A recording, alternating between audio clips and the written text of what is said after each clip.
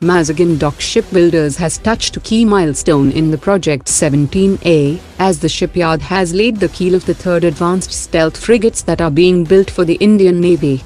The Modi government had authorized the construction of 7 advanced stealth frigates under the Project 17A in February 2015 at $6.3 billion, in which Mazagon Dock Shipbuilders was in charge of building 4 advanced stealth frigates, while Garden Reach Shipbuilders has to construct 3 frigates. The P17A frigates will use a 127mm naval gun, and will be equipped with BrahMos anti-ship systems, Indo-Israeli Barak 8 long-range systems, triple-tube heavy torpedo launchers, RBU 6000 anti-submarine rockets, AK-630 close-in combat system, a highly capable EW suite developed by Bharat Electronics Limited, the MF-Star radar system with long-distance target detection and tracking ability for air and surface targets. Officials have said that the lead ship of this class will be inducted in 2023, and the next 2 ships in 2024 and 2025 respectively.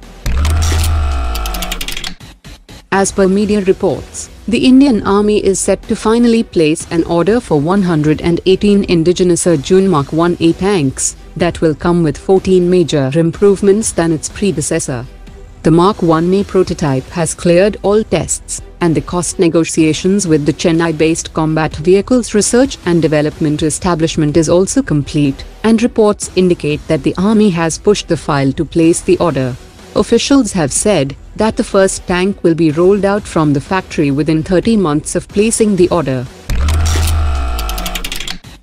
The Indian Ministry of Defence has issued new guidelines to maximize the involvement of local defence industrial base in defence production programs, and preference will be given to goods and services that have more than 50% local content. Under this new guideline, local suppliers that produce goods that have more than 50% local content will be put in Class 1 category, and the suppliers that produce goods with 20 to 50% local content will be under Class 2 category. The new policy that raised the foreign direct investment through automatic approval in the defense sector from 49% to 74% now has a national security clause as a condition, and the new policy has now been approved by the Union Cabinet.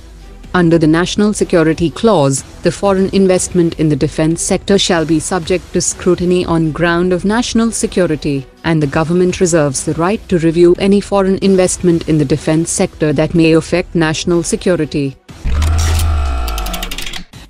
In a major development, India, France and Australia has started a new strategic alliance that was proposed by French President Emmanuel Macron in 2018. The Indian Foreign Secretary, the French Secretary General for Europe and the Secretary in Australian Department of Foreign Affairs held a video conference yesterday, in which new ways to enhance maritime security cooperation and mutual logistics support and capacity building of other friendly countries in the Indo-Pacific region was discussed, as this new India-France-Australia axis is critical for the joint objectives in the Indian Pacific region.